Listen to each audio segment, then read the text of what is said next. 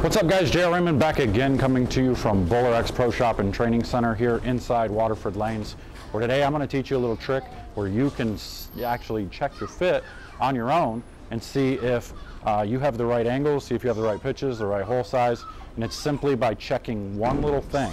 And I'm going to show you what that is here in a minute. Stay tuned.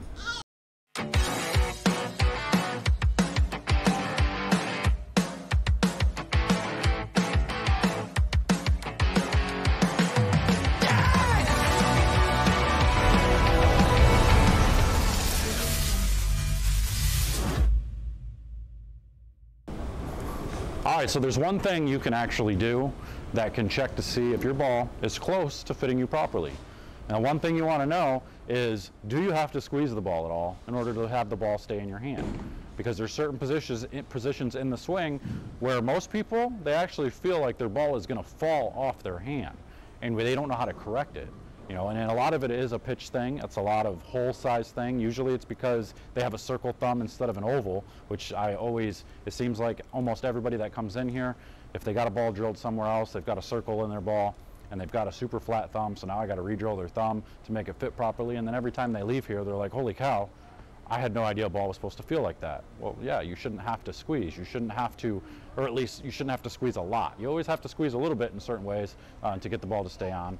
But this is one way you can check if your ball actually is going to stay on your hand throughout your swing or not. So when you put your hand in the ball all the way and then you hang it by your side, you should be able to relax your hand completely, and this ball is not going to come off your hand. Like if I wiggle it, maybe I can, if I wiggle it enough, I can finally get it to go. Come on, there we go. Now I can finally get it to come off, but I got to slowly wiggle it off there. Now, to get the ball to come off my hand easier, all I have to do now is just go from down to where it won't come off and just raise my hand up to where it's parallel, and then all of a sudden it just comes right off my hand. Okay, so the reason for that is the ball's not going to come off your hand until your thumb is parallel with the ground. So when your hand is this way, it's not going to come off your hand. So this is a tip for those who maybe you have a really tight thumb hole, but you thumb it down and you come over the top of it too much because you're afraid it's not going to come off your hand. You know, so you get to the bottom and then you go this way and then you push your thumb forward like this down, and now you're struggling and you feel like the ball hangs up all the time.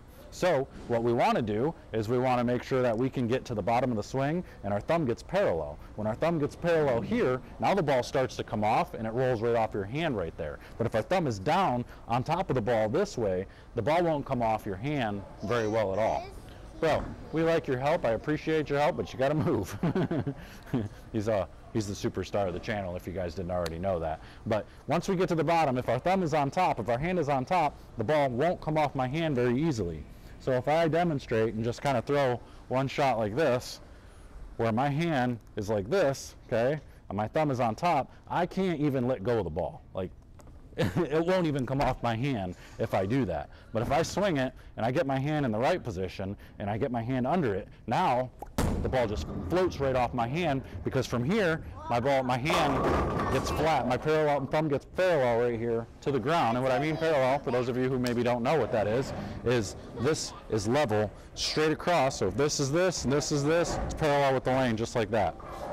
I know, really easy things that most people probably already know, but I kind of want to run you through it anyway. So make sure when you test it, let me see that, thanks buddy.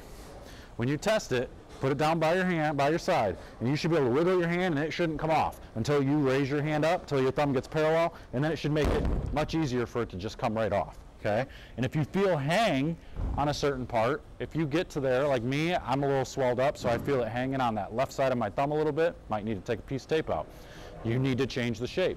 If you go up with your hand and you bring your wrist up to where your thumb is parallel and you feel it hang at all, then you need to check that spot. You can check and maybe make some changes to the thumb hole, whatever you may need to do. So I hope this helps. This should make it a little bit to where you can kind of get an idea if your ball fits properly, or if your ball is even close to fitting properly. Because if you get it down here and your hand's on top and it just falls right off your hand, that's probably not a good thing. You definitely need to recheck your fit.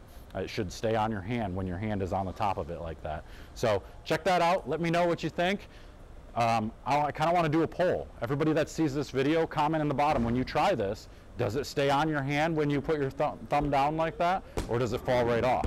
you know, tell me whether it falls off or doesn't fall off in the comments below, and we'll go back through and maybe we can make some suggestions to fix it. But until next time, guys, I'm out of here. We'll see you guys later. Take care.